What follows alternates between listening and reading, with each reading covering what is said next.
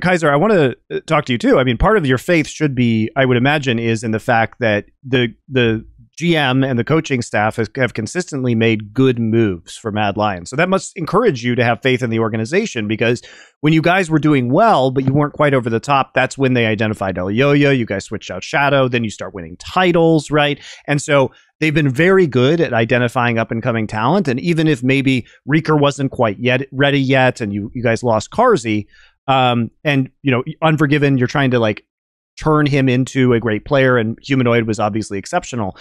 You should have some level of faith that they can fix things. And indeed, I would say your faith is being well rewarded, because Nisqy it was insane that Nisqy wasn't part of a team, let's be honest. Yeah. But you guys went and got him, and all of a sudden that seems to be fixing a lot of your issues. And your point earlier about Humanoid maybe not having the most depth to his champion pool, I think one thing that we can laud Nisqy for is that he's a player that has kind of just consistently gotten better over the course of his career. It just feels like every split that goes along, Nisqy becomes more versatile in his champion pool, a better player. He's one of the few players that we can look at over like 5 or 6 years and say, yeah, they've had a pretty steady like upward trajectory. So it feels like basically had one slump ever. That one Cloud9 Summit split, that's about it. And criticisms that you could levy against him, such as, oh, he doesn't play that many champions. Well, a lot of those issues have been solved. He can play a variety of roles in the mid lane, but he's still... That's an overcome my main criticisms of not being Froggen, but that is hard. It is hard to do, I have to say so. But it's also that he's a very selfless player, as you alluded to earlier. He's a very vocal player when it comes to contributing to the shot calling. So it was, in a way, kind of weird to see this very good player at the peak of his personal play not be in a team for the spring split. But they bring him in immediately. They're willing to pay whatever price was necessary to pay, because I'm sure he had multiple offers, right? And so, in a way, your faith in the Mad Lions organization has been rewarded again. You guys seem to be back on track. You're looking at a roster that is certainly capable of winning the championship. And I think the meta is moving in a favorable direction for you guys, which I want to talk to you about in a minute. But how has Nisqy been with this new team? It seems like he's integrated really quickly, and that the coaches and GMs have done a very good job of making sure that he clicks right away. So what were you guys doing between spring and summer with Nisqy that allowed you guys to engineer your synergy and this play style together? I mean, we actually didn't have to do much. I would say like Nisqy is kind of similar to Carzzy in a way. Like what I said earlier, that he's like more of a... I mean, he's not a clown. He's not as clowny as Carzzy, right? But he's still a really funny guy, and he's really fun to be around with. And I think, like, personality-wise, like, he didn't have, like... I mean, I think he also knew actually everyone except for me in the team, so he was already like friends with almost everyone, right? And that was kind of, and I think he also played with Mac before in Splice or something, right? So like, he basically didn't have any downtime in like we had to get to know him or anything, right? Like only me and like only I and him had to like maybe have a talk, right? And see how the other guy like ticks, right? And I think it was really easy to integrate him into the team. I mean, playstyle wise, we kind of knew what we would get, and he kind of delivered on that, right? He's always really a selfless guy. He's really vocal. He plays the champions he plays, kind of, to a good level, right? I mean, I wouldn't say he's like a carry, like Humanoid, for example. Like, he doesn't tell you, yeah, I need this farm, like, give me 10 CS per minute, stuff like this. And I don't think that's what we wanted either. I think we wanted more of a, like, a Nisqy, right? Like a selfless player that roams with me and the Yoya to sidelines, and we get the sidelines ahead, and these sidelines will carry us, right? And I think that was our game plan, and Nisqy wanted to do that as well. So we basically were on the same page from minute one, and yeah, basically no problems. What I find so crazy is, like, obviously, if you go back even beyond like 1 or 2 years, there never used to even be roster changes between spring and summer. People just sign 5 players and you just see how the year works out. Basically, it was like the Abedage to 100 Thieves move last year, sort of woke everyone up to like, wait a minute, actually, you could maybe turn your fortunes around if you sign the right player. Dude, the 2 players that got signed are the most ridiculous slam dunks I've ever seen. This shows that people are actually doing a decent job, Monty, of actually like identifying what they need in a team. The 2 signings were Mickey X to XL and then Nisqy to Mad Lions. both signings, like instantly, you drop the player in, they do exactly what you want, and they fix the team. Like Mickey X, guess what? He can play a support engaged champion and help you win team fights. Done it. Then you have Nisqy. Well, problem is our jungler and our support sort of like seem a bit lost. They haven't got the synergy. That's literally like all Nisqy does his entire career. Like these are the most easy fucking signings of all time. So great job by the team signing. These were the perfect teams for these guys to go to. Well, it's also funny because like Nisqy's has been extremely selfless for this team, and to Kaiser's point, if you look at the games that they've played this split. Nisqy is he's basically the lowest economy mid laner in the entire league. He does the least amount of damage after 15 minutes by his percentage. He's only doing like 22% of his team's damage compared to Humanoid. But then you have to go, okay, what champions has he been playing? Well, he's been playing like Lissandra, Silas, Swain, Zoe, TF. So I would say more roaming oriented champions for the most part. And the counterpoint to all of this is you might say, well, if he's not doing damage, what exactly is he doing? Well, he's not taking any gold. He takes the lowest percentage of CS after 15 minutes of any mid laner. And guess what? Here's the kicker. He has the highest kill participation of any mid laner in the league. He may not be dealing the most damage or getting the most farm, but he is in fact being in the right place when the fights are happening on the map and really contributing to that teamwork. And if you look at where the resources are going, they're mostly going, as you noted earlier, into Unforgiven. And this is a very, very good place to be in the current meta in terms of playstyle, because I want to talk to you and get your thoughts on this, Kaiser. We're going to go down a rabbit hole for a while and get kind of technical, just because I'm you in particular, I want to hear from, because you guys were known last year for like Senna Wukong, and like, I want to see you do that again. And we're moving in that direction in the meta, I would say. But so many teams in like LCK and LPL are really putting an emphasis on the scaling hyper carries ahead in the early game, and then kind of unleashing them on the map. You guys have been playing a lot of Zoe for Unforgiven, and that's been highly successful for you. But it just seems like the Nisqy ad, as the meta goes into this direction, is really going to empower you.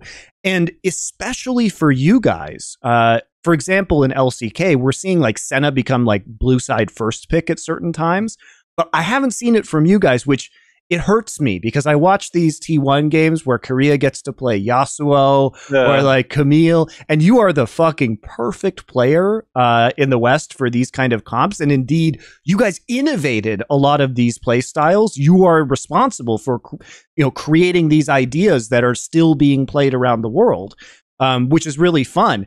And so you guys have the perfect team to activate across all of these fronts in this meta. So what are your thoughts on the current bot lane meta? Because I think you guys could be absolutely amazing in these conditions. Yeah, I mean, about the Senna, I think the champion is just kind of it's kind of hard to play with our style, because like we like to roam a lot, right, with our support. And if you have a Senna, like, she doesn't really want to be alone in the lane, right? Sure. Like, you kind of want to like farm with your support, or like the support farms, and Senna just like takes the souls, right? So you basically have like a two-man team on bot lane, stuck on bot lane, that is just like farming, or like maybe goes into mid lane after some time, right?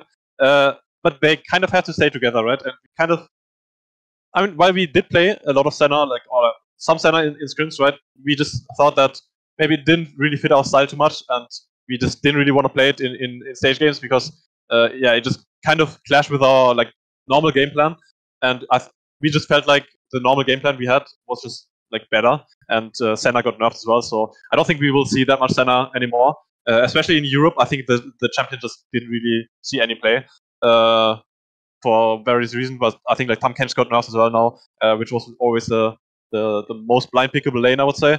So yeah, I mean, maybe like we will still see some Seraphine Senna, for example. I think that is still a bit of a huge pick in LCK, LPL. Mostly LCK, I think. But yeah, we will see. But I think you are correct on the fact that like the hyper carries are coming back into the meta a bit. Like Aphido's Jinx having more prio, because every ADC kind of got nerfed a bit. Like, for example, Zeri was really broken. She got nerfed a bit. I think she's still strong. You can still pick her. She just has like more bad matchups, I would say, than Aphido's, who you can basically blind pick into anything. Then there's like Kalista, who's like the only really strong ADC right now in the meta, like early game pick. But most teams actually figured out how to counter Kalista nowadays in drafts. And well, you happen to have a Draven player, so that helps. Yeah, exactly. Like people don't really like to pick Kalista into us because we have Unforgiven, who's like probably the best Draven player in LEC. And yeah, I mean the thing is like also the jungle meta changed a lot. I mean the Poppy is very annoying with Kalista also. Exactly, like Poppy Trundle is really hard for Kalista to deal with. So I think we'll see her prio drop a bit, and Aphelios just doesn't really care about Trundle or Poppy, right? He can just go like cleanse or whatever and like just one shot them later, right? Like he doesn't have to be scared of like a Lee kick from a flank or like a Vigo just one shotting from out of nowhere or something, right? So I think the meta just favors like the more tanky the meta becomes, the more prio hyper carries will have. So yeah, I think that's why Aphelios is popping more out in the meta right now. Well, here's a weird piece of trivia. This has to be one of the only teams ever that has 3 fucking Wukong players on it. I mean, that's actually a running joke in our team. That like Yoya is like he's not even the best Wukong in the team. Oh, is it? Yeah. Because the joke is they nerfed your team by making Wukong a jungler. It actually nerfed the team. I mean, that's kind of true. Like he's always like, yeah, I'm the second best. Or like I'm gonna be the best Wukong soon, but he has to get through me first and then through Armut. And like we're always coaching him how like for example, I think it was always really funny in reviews, right? Armut was coaching him how to use W. I was coaching him how to use W and stuff like this. It was always really funny because I'm just a support player and I'm coaching him. I mean, I wasn't coaching him that much. You know, I was like mostly letting Armut do it because he's obviously the best player, but on Wukong at least. But I think it was always really funny to just joke around. Yeah, it's unfortunate that the changes mean it's not. I guess it probably you could correct me if I'm wrong, but I would say it might still be if you had the Senate, it might still be occasionally feasible as support, but like flexing into the top lane is not so much of a threat at the current time. Monty, let's be real. If it was vaguely plausible, we'd fucking drama. We played it right now. I think of all the teams in history, Monty, this one I feel fairly confident in. It isn't viable top lane. But I mean, also Armut's champion pool looking super good for the top lane right now because there's so much agency when you can like first pick Gnar or like blind pick Gnar in so many different situations. It really just feels like the stars are aligning for Mad Lions right now with this new player Unforgiven, you guys able to play around him, and the addition of Nisqy being kind of more or less perfect. He's a selfless player who can play some of these like scaling control mages, but also is absolutely willing to go out there with some more roaming picks. It feels good. I'm still waiting for you guys to play the mid Talia. Like that seems right up your alley in a lot of ways. He smiled knowingly. Yeah, we watch a lot of LPL. Yeah, and we always like Knights Talia is pretty cool. Like, yeah, and rookies as well. Like rookie is the only Talia that is like we watch a lot of Talia, and we were like maybe this champion is not too good because only rookie made it work, right? But we'll see. Yeah, it's certainly a champion that's been doing well over there, and also I think if you are, who knows if El Yo-Yo will play it, but at least Damwon's a team that is threatening the flex on that, and they've started to play it outside of. Basically, it used to be a pick that Kenyon would pick into Kalista because it really fucks up Kalista with the E. But now they've started to use it without Kalista being played, so it's fun. That's another Kalista counter that we didn't mention that people are starting to figure out within the game. Want to see more cool, funny, interesting clips based on topics from my content? Well, subscribe to this channel then, or be a pleb and don't.